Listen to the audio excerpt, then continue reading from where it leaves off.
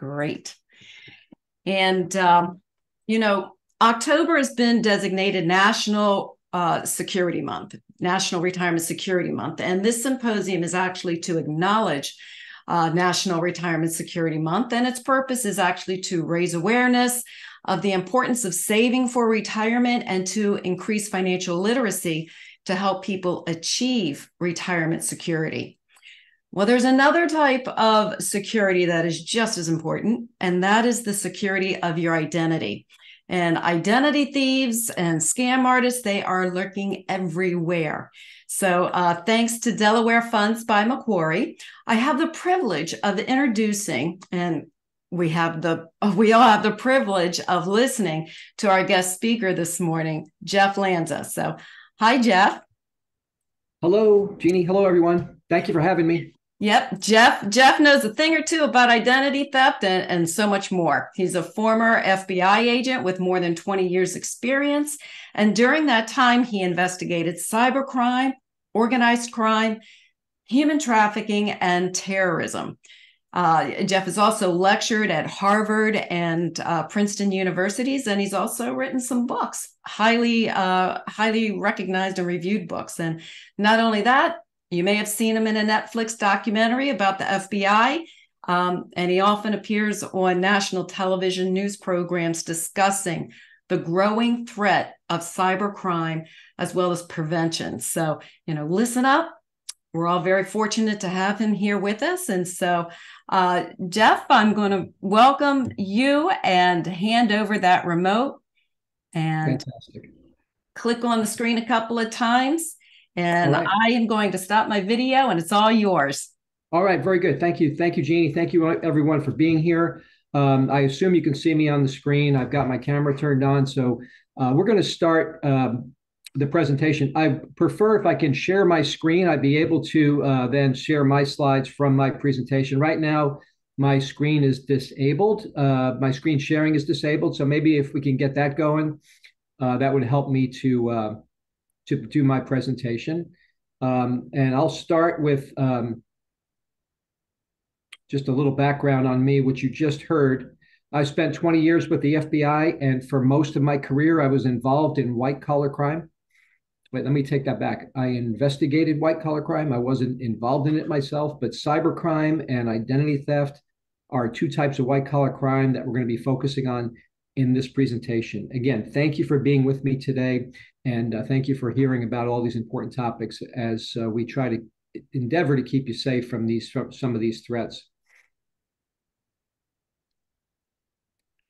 So this is a picture of me going on national TV. This is just a screenshot, but they asked me on this show about how the hackers commit the crimes. We're going to get into that today and how to stay safe.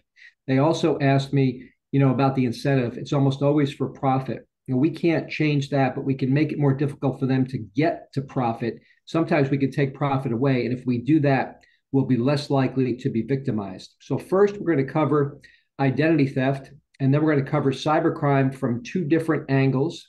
There's a handout that goes with my presentation. It looks like this. It has 5 pages in total. You'll see the last 2 pages are on cybercrime. There's 2 pages on identity theft. And there's a lot more information about how to stay safe and also resources that you can use to protect yourself as well. All right.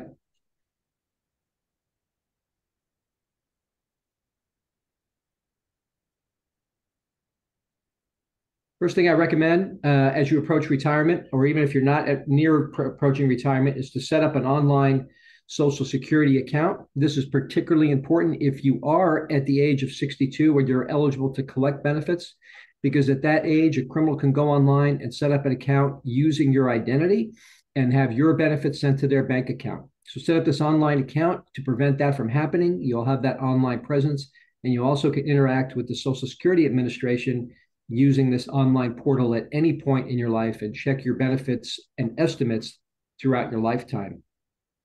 Second thing I recommend is to freeze your credit reports. We almost have to assume our Social Security number is in the hands of a criminal. There's been so many breaches involving Social Security numbers Look at the number of people that had their Social Security numbers for sale, 24 million people. This is an example of how the government tries to take down these dark web pages where they're selling socials. And a series of those was taken down by the FBI and also um, by the IRS and the Department of Justice. But just because this site and others were shut down, more can pop up, more can be selling our information. But remember a second ago, I mentioned profit. We could take profit away from the criminals and reduce that as an incentive.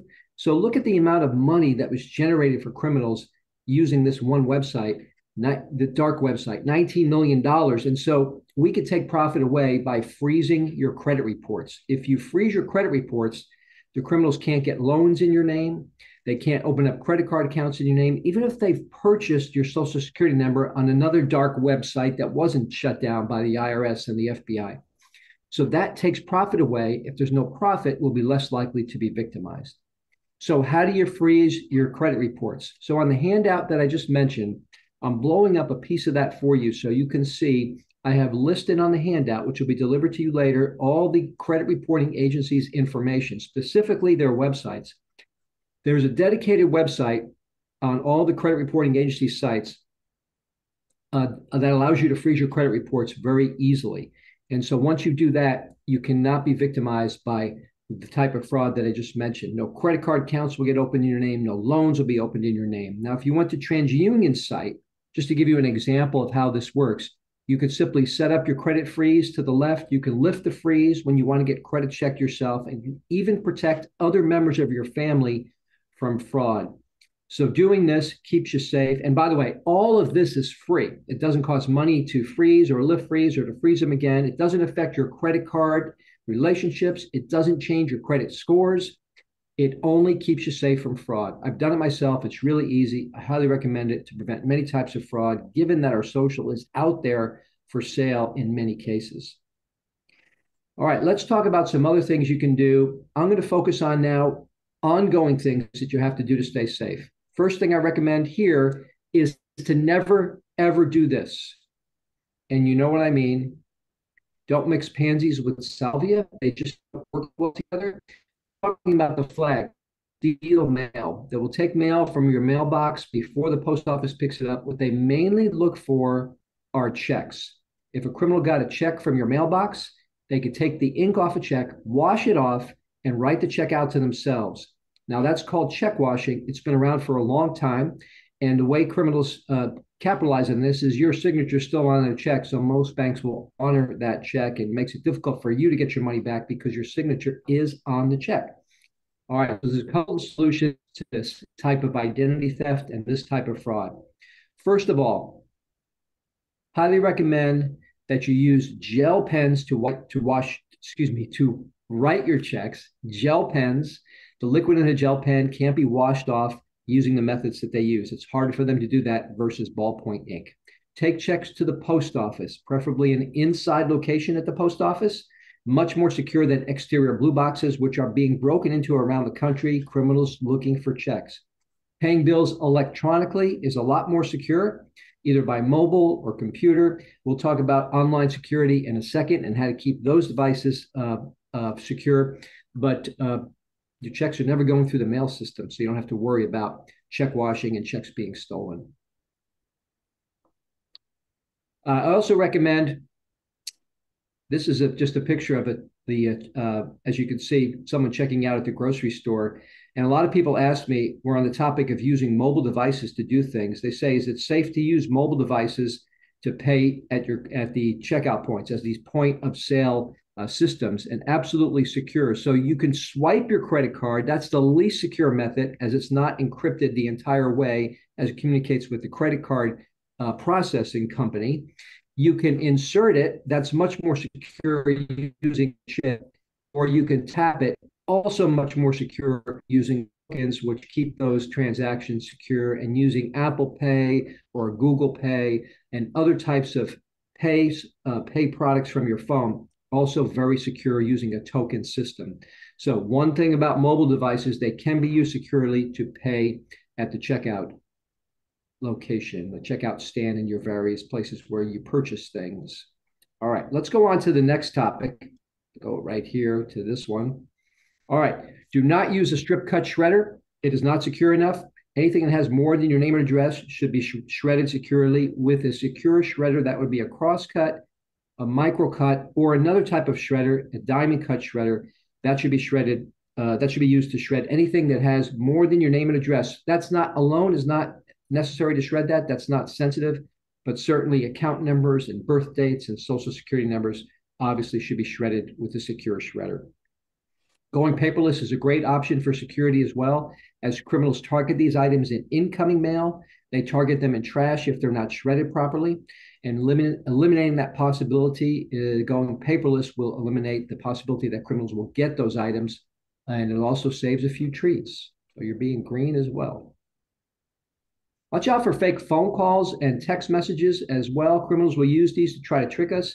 If someone calls and says they're with the Social Security Administration or Amazon calling saying there's someone bought an iPhone on your account, don't believe them. It would be hard enough to get these organizations on the phone if you needed to talk to them. I guarantee they're not reaching out and calling people. Amazon is happy when someone bought an iPhone on your account. Your credit card company will catch fraud before Amazon cares about it. So don't believe those phone calls. Don't provide any information or go to websites as a result of an unsolicited phone call or text message as well. Regardless of what they say, call the institution if you need to at a number you know to be for them, not one that's in the text message if you suspect this might be fraud, and those unsolicited text messages often are, and phone calls. If you want to block spam, the cell phone providers are doing a much better job of doing that today. The phone providers do it. Third-party apps do it. You can use spam blockers to block those calls. Much better at blocking not all the calls. We are getting less of those based on current federal initiatives. But remember, if you're not answering the call, if you get those blocked, they don't have to worry about anyone trying to get information from you or tricking you into getting the information. Now, emails can also be used for fraud.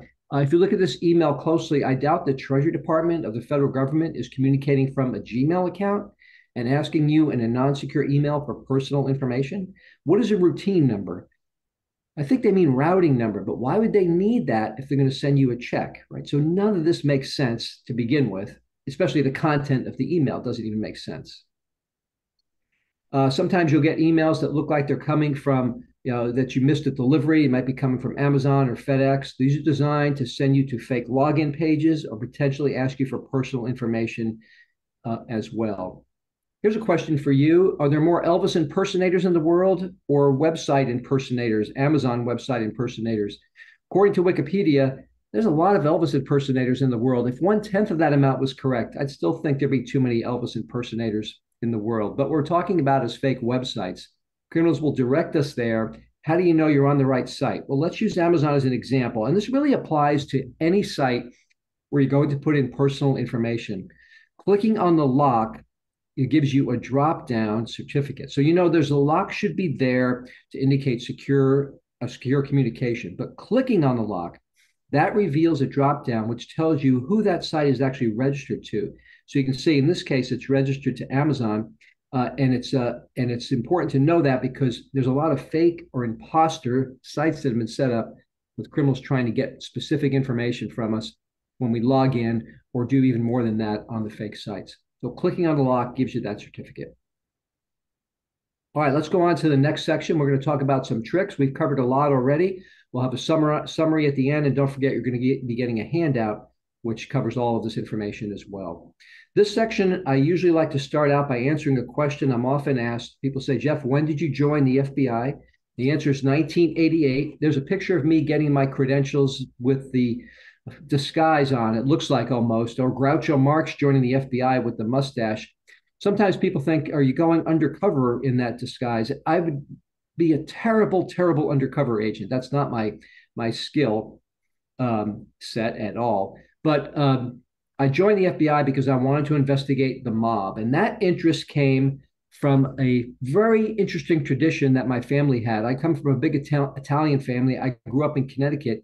And every Christmas, we sat around the TV and we watched a movie on Christmas. A lot of people think the movie that taught me about life and loyalty and how business should be conducted was not a movie about the mob. It was like A Wonderful Life, right?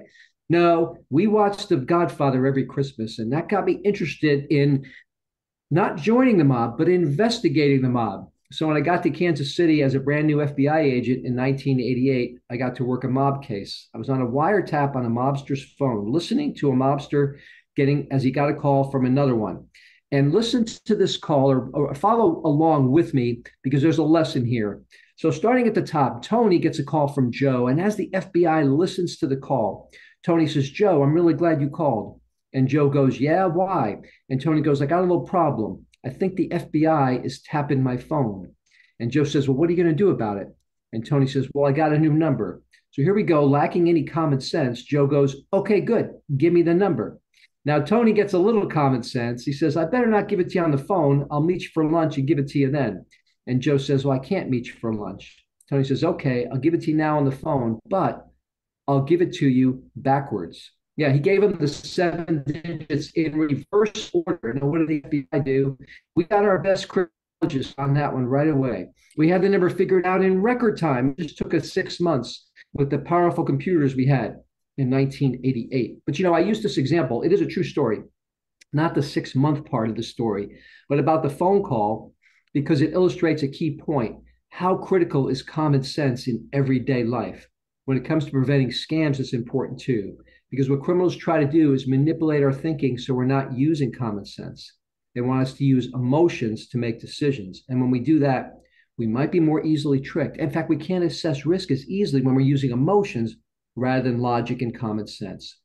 Now, let's look at some of these real examples of how they try to do that. So as the term implies, an account takeover is where someone gets access to an online account. Now, one way they can do that is by sending an email that elicits an emotional reaction. Now, if you got an email that looked like it was coming from the IRS, you might have an emotional reaction.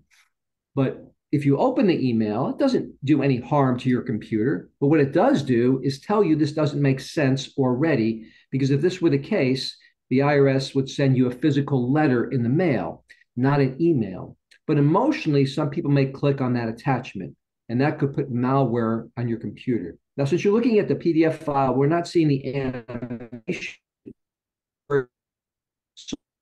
term, but we are able to determine that you should not click on an attachment that comes in an email someone you don't recognize or something that doesn't make sense like this. And that could put malware on your computer. So let's say someone clicks on that. What can happen?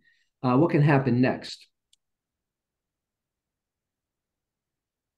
And if we can go to the next slide, having a little trouble advancing the slides right now. There we go. Sorry about that. Now we're advancing too quickly. So bear with me for just a second, and we're going to back up with a slight delay here.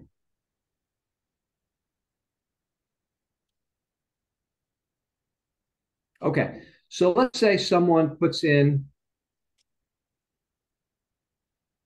their username and password there into their computer after the malware has been loaded on their computer. And that information, using the malware the criminal planted on the computer because they clicked on that attachment, that information then goes to the criminal who sent that malware out to begin with. And so that's a really bad situation if it happens, but it's really easy to prevent if we're just careful where we click. So in emails from unknown senders or from suspicious senders or ones that don't make sense, we just don't click on the attachment in the email. That'll keep us safe. And there's another thing that you see on the screen now that can also help you see that a sender is being spoofed. So in this case, this email looks like it's coming from the IRS, but it's being spoofed to trick us. If you take your mouse and hover, not click on it this time, but hover, just hold it there, you'll see that this sender is not really the IRS. It's from someone with a Gmail account. Hovering helps reveal that. Now, on the next screen, you're seeing a picture of me on an FBI wanted poster. That's not where my picture actually is, but we're seeing a wanted poster of an individual named Igor. And again, since we're not seeing the animations here, you're not seeing what would have come up before this, but we're seeing the wanted picture of Igor is wanted by the FBI since about March of 2022 for doing exactly what we're talking about.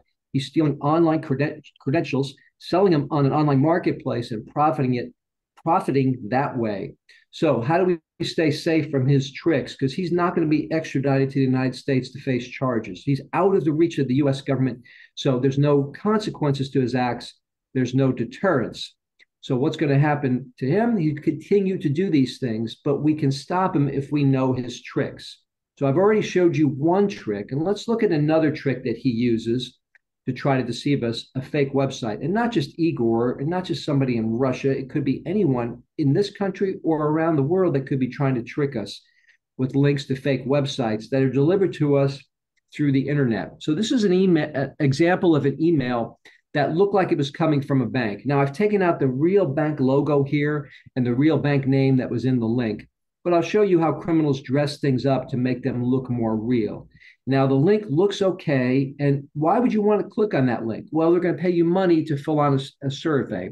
Well, that's just a trick to get you to click on the link. It looks like a real link, but if you hover to discover using your mouse over the link, you'll see at the bottom of the screen, the link is not what it appears to be. It's being spoofed to trick us. So remember to use hovering to help reveal that on a computer. And I'll show you how to do that on a mobile device in a second. Also notice two letters in this real example in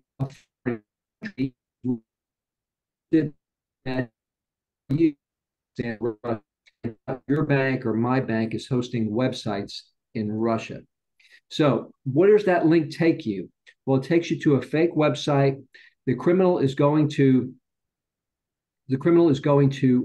try to take those credentials and put them in at the real site, and they may not have luck doing that. Most banks are not going to let that happen so easily, but still, we have a role in keeping online banking secure, which it generally is. And we're going to make sure that we log in directly, not through links. Even if a link looks good, like I showed you, even if an email looks good, which I showed you as well, we're going to make sure we don't log in through that link. You would go to the bank site directly, and if there's money or a survey to be had, you can access it at the bank website, but not by clicking on the link. Another thing you see on the slide is important to set up alerts on financial accounts. This is a nice backup just in case something happens. In the FBI, we always like backups because things can go wrong. And just in case someone gets access to a financial account, the sooner you know about it, the better it will be in terms of getting getting fraud reversed and preventing future fraud. Mobile devices are considered to be very secure. Those apps are locked behind many layers of security, but we have a role in keeping the device secure as well, and that's using the passcode. Now, using the passcode will make sure that no one can get access to that device, and it protects all the apps. You probably have more information on the mobile device than you have in a file cabinet at home. You want to make sure you protect that with the passcode as well. Now, mobile devices can also be used to get alerts, as I mentioned, but alerts can be fake as well. So the one on the top, what you're seeing there, what you're seeing on the top is a text message that looks like it's coming from a financial institution, but you wouldn't call the number in the text message. You're going to call the number on the back of your credit card to make sure you're talking to the right people. In the next one, you're seeing a text message where they put a link in it. If you press on that link, it's going to take you to a fake site because it's not even .com, it's a .corn site. I've taken out the bank name here. So if you wanted to go to the bank site, you want to do it through the link in the text message, and that's going to take you to the fake site. You would use on your mobile device, you're going to use the app instead. And if you use the app, you know you're going to be locked behind those security and that you're in the right place. I want to show you an example. I got an email that looked like it was coming from my bank, from PayPal. And you're going to see that on the next screen as that pops up. And but it wasn't from PayPal. And so I decided I needed to hover, but you can't hover with a mouse over a link. So what you can do is press and hold. Now, what you see on the screen now is what happens when you press and hold on this email that looked like it was coming from PayPal. So I held my finger on the link.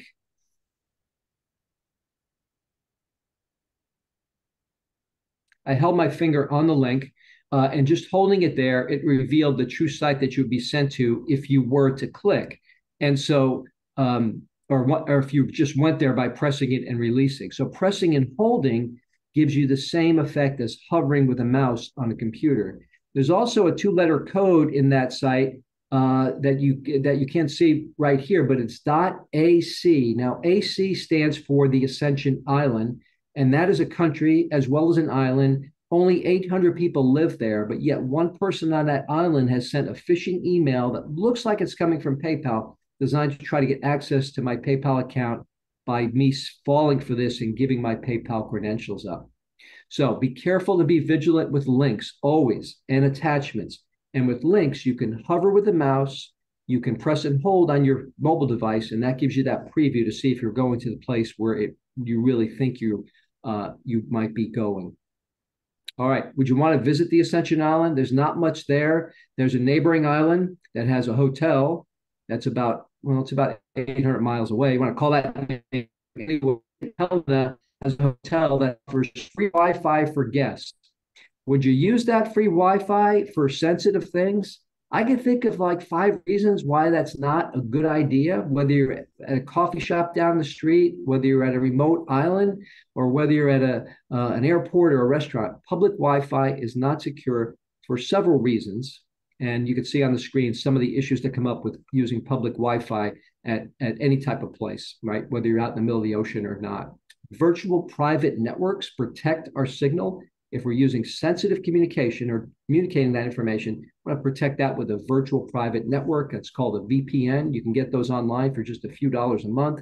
If you want to, just turn off the cellular network of a mobile device, turn off the Wi-Fi and use the cellular network of the mobile device. And that cellular network then is much more secure using that for sensitive information than a public Wi-Fi hotspot. I want to go next and talk about account takeovers. Oh, this time let's focus on email accounts. Now, email accounts are, if a criminal gets access to those, they can be used to commit fraud. And there's lots of phishing emails out there designed to trick us. Now, here's one that looks like it's coming from Microsoft Office 365. And remember, there's always going to be a problem, an issue. And if you clicked on Keep Current Password, that's going to send you to a fake login page for Office 365. If you clicked on the link here, because supposedly there's something wrong with your security for your Yahoo email account, that's going to take you to a fake login page for Yahoo. For an email account. Now, if you don't have a Yahoo email account or don't have Office 365, there's a lot of emails, phishing emails designed to steal credentials for those sites as well. And you'll see on the next screen when it comes up that you'll see these type of terms, right? So these type of terms are always used to try to trick us. And when you see these things, act expeditiously, fix this problem before it gets worse, that's when you slow down, you do just the opposite of what they're saying, and you don't reset your password using a link like this, or try to, because that's going to send you to a fake login page for whatever email account that they're targeting. And once they have your email credentials, bad things can happen. And I'll show you that in just a second. So here's a couple of ideas for you in terms of email accounts, social media accounts, and also financial accounts for obvious reasons. Once you get to the website, that's the correct place. You know you're there. You've logged in. Go ahead and save that login page as a bookmark in your browser or a favorite in your browser. So you have those listed. You can go on into that folder and open up those pages anytime you want. Because you'll be in the right place. You're not clicking on a link to get to a place. You're not searching for something or even typing things in all the time. Not only is it cumbersome, but you may make a mistake and end up in the wrong place if we make a typing error as well. Using strong passwords is really important. I like passphrases better than passwords. And at the end, I'm going to show you some ideas regarding passphrases that I think you might like. A better solution than passwords, because passwords have a lot of inherent problems with them. Plus, they're just a pain to use. One more thing, whether you're using a passphrase or a password, that is to use multi-factor authentication. When you think about it, the criminal could be 6 miles away. They could be 6,000 miles away. They can't log in to your account because even if they got your credentials from somewhere else, and it might not even be your fault, right? It could not be something that somebody else did. They can't log in because the code comes to your device. Think about it this way. You're locking the door handle on your doorknob. You lock the deadbolt. You have two factors of security. And that's what we're doing here virtually. And a lot of you are probably thinking, this just makes it inconvenient to log in. I got to put a code in every time I log into my financial account and my email accounts. That's true. It is an extra step, but it's also one that keeps those accounts much more secure than not having multi-factor, or also called two-factor authentication. All right, so let's go back to that fake login page. So let's say a guy named Mike is victimized by this. He puts his credentials in at this fake login page. What's going to happen to Mike's email account? Well, the first thing that may happen is they might try to affect Mike's contacts. Have you ever got an email that has just a link in it that looks like it's coming from someone that you know, or maybe it's a post on Facebook or some other social media that you may get from someone or reference, and then all of a sudden you're thinking, why did my friend send me this weird link? Let me click on it and see what happens. That's what you don't want to do. The link could put malware on your computer. It could send you to a fake page to steal credentials, or make you subject to a ransomware attack where they hold your computer hostage and don't give you access to your computer files until you pay money. All these things can happen in emails from people we know if we're not careful. So even if you get something and it looks like it's from someone that you know, especially if it takes a format like this, don't click on those links or attachments. Also, a couple of things to remember about transmitting sensitive information. Now, we all know how email accounts work. They have inboxes, and they have also other folders that you may reference from time to time. You may send sensitive information to maybe an accountant or a lawyer or a financial advisor, and that sensitive information could be an attachment or it could be actually in the email. And then you may delete that after they respond and say, we've received this information, but it's still in the sent folder and it's still in your trash folder. Even if you delete it from your inbox and your sent folder, criminals know to look there. We don't want that information hanging around in email accounts on the occasion that they might get hijacked. So if you have the opportunity when you're transmitting sensitive information, especially social security numbers, routing information for bank accounts and account numbers, make sure you use a secure way to do that. And most of those organizations we work with should provide you with a secure client portal or basically a vault to upload that information securely, not letting it go through normal email channels. Wire transfer fraud is a big issue today. The most money we would ever wire transfer in our lifetime is probably when we're wiring money to purchase a house. So make sure if you are in this boat or someone else you know, a family member or a friend, remind them never to wire money based on email instructions. Always call to verify the money is going to the right place. And this is why we do that. Now, we see the losses for 2021. This has been updated with even more losses for 2022. But what you're seeing on the screen are 4 individual examples coming out of the FBI's crime report where people have lost this much money because they were buying a house and they wired it without calling first to make sure it was going to the right place. So whenever you get a message to wire money, whether it's for any reason, buying a house or anything, always call at a number you know to be for an organization, not one that's in the email, because that could be part of the sophisticated trick. Call at a number you know to be for that organization and make sure that money's going to the right place. Having just bought a house myself within the past couple of years, my daughter bought a house about a year ago. We know how important this is to protect your money. And as you approach retirement, or if you're going into retirement or already contemplating that, you want to preserve your money and you may be doing real estate transactions as you maybe move to a different part of the country. Be careful about wire transferring money. Always call to get the proper instructions to make sure it's not going to a criminal's bank account who has hijacked an email account. Ransomware is a big issue today, and the way we stay safe from ransomware is to not click on attachments in emails that we get that are, again, designed to elicit an emotional reaction. Isn't everybody expecting a package today? But even if you are expecting a package, you're not going to click on a link that comes in an email, right? Get the routing number, go to FedEx's website, and make sure that you go to that, put in that routing number to check on the status of a package, not through these emails or pop-ups that you may get. Could install malware on your computer. The malware will look like this. After it's loaded on your computer, you'll get a message that all your files are encrypted. There's a countdown clock. You have 72 hours and counting, or your files, you'll never see your files alive again, just like they used to kidnap people in the old days. That's called a ransomware attack For individuals, they ask for $500. For businesses, for government institutions, it's a lot more money than that. If you live in the Baltimore area, you may know that Baltimore has had their whole city computers hijacked through a ransomware attack a couple of years ago. They reverted to manual systems until they got that resolved, and they were also attacked again.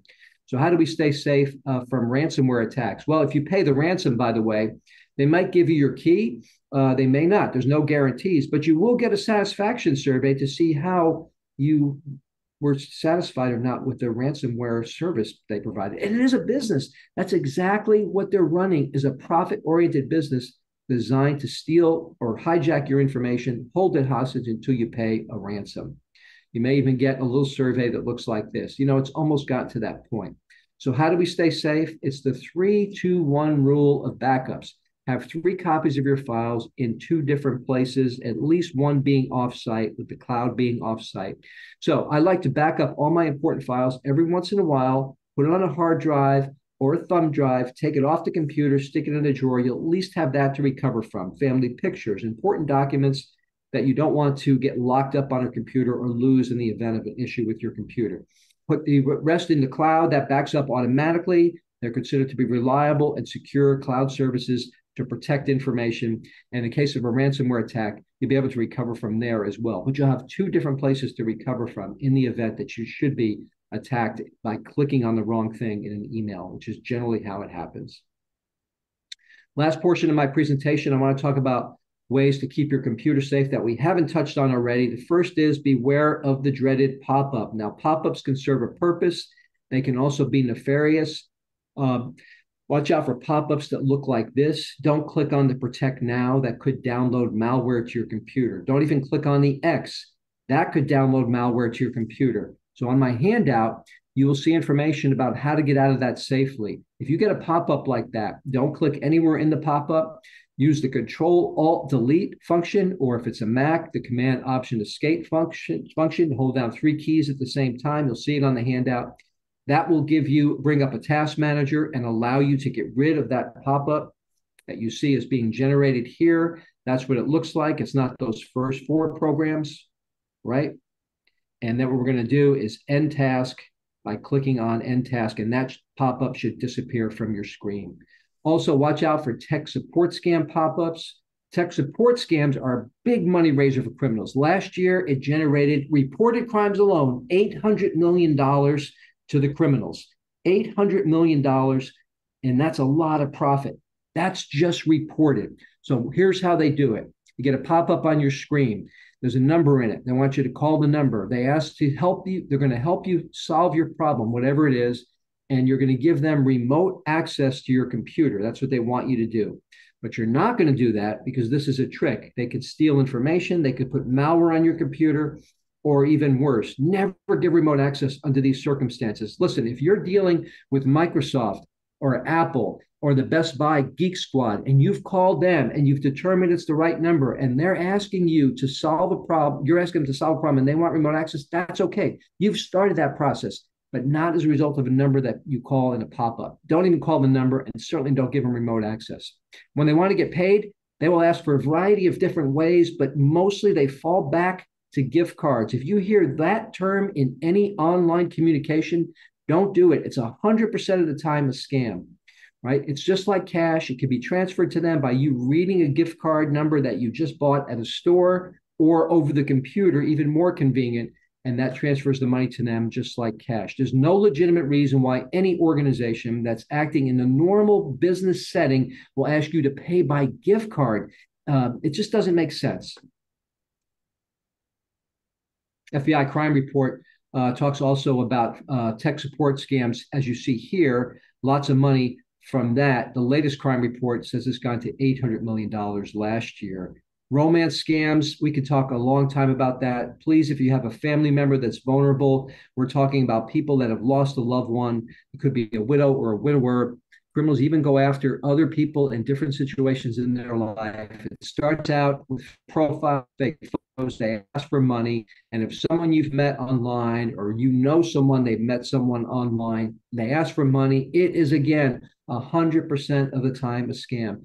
Be that trusted resource for family members, friends, neighbors that might be in the situation. So you can stop them before they send money. Once they send money, they rationalize that behavior and they want to send even more money till they drain their accounts dry. That's the typical MO for the romance scammer.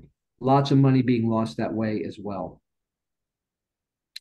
Also, there's other types of wire fraud and mail and gift card scams. But does it make sense that a law enforcement agency has an arrest warrant for you, then you can get out of the arrest warrant by paying with a gift card? Does that make sense? Do you think the FBI is locking up people's computers and asking for a gift card to unlock them? Really? When I worked for the FBI, listen, 20 years, and I locked people's computers, I only asked for cash to unlock them. It had to be small bills and non-sequential serial numbers. That was my MO when I worked for the FBI. Yeah.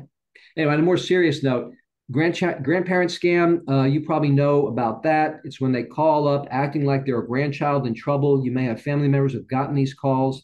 Now they're using artificial intelligence to take voice exemplars from TikTok and other media where kids have posted videos, and then they're plugging that into AI and getting it to say anything they want, even more convincing for a potential victim grandparent. So be careful of that type of thing. No, and let family members know if a grandchild calls up and says they're in trouble, hang up the phone, call them back at a number you know to be for them to make sure they're really in trouble. You'll have time to help them if they are really in need.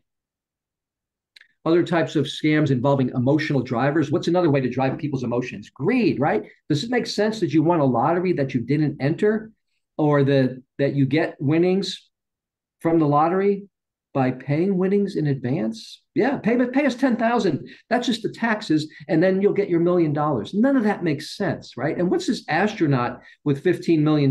Did you know this? There's a Nigerian astronaut on the Soviet space station. Yeah, he's been there since before the Soviet Union even broke up, and since 1990, 33 years he's been there. We've only heard about it when we got this email. That's just amazing. Now, sometimes when you see scams as ridiculous as this, or some that are more sophisticated, there's always going to be things that don't make sense. Don't let emotions impede your ability to see those things that don't make sense, right? And here we can see this already, what doesn't make sense. He's got a bunch of money. Somehow in American dollars, he's being paid while he's on the Soviet space station for all these years. And why does he need your money to launch this rescue mission? See, that doesn't make sense. And by the way, don't mess with these people. Don't respond. Don't say, take me off your list, or don't play with them and say, hey, yeah, well, I'm going to give you the money, and make it act like you're gonna give them money, and then you'll validate your email address, you'll validate your phone number, probably you'll get inundated with those type of things. Unsubscribe when you see unsubscribe in usually a blue font at the bottom of an email. If you've done business with the company, you recognize their emails, go ahead and unsubscribe if you don't want to get their emails anymore. But anything else you should send to your spam folder, mark it as junk depending on your email provider, and less of those, as your email filtering will do a better job based on those decisions. But never reply to these unwanted things that validate your email address.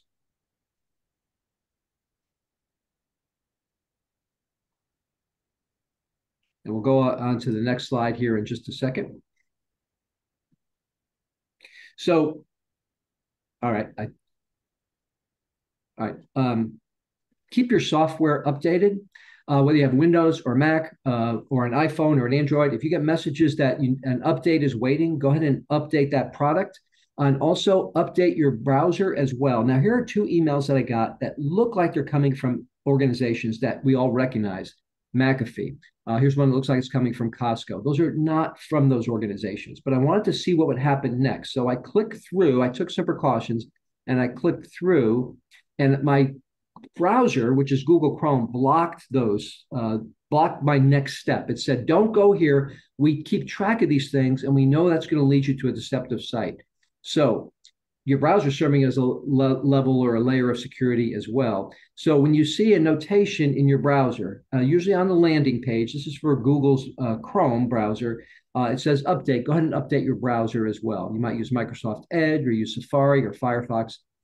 If it's not set to update automatically, then you'll have to update it manually when you see this. That keeps you safe against the latest threats, because they keep track of those things and know the websites that some of those links are sending us to.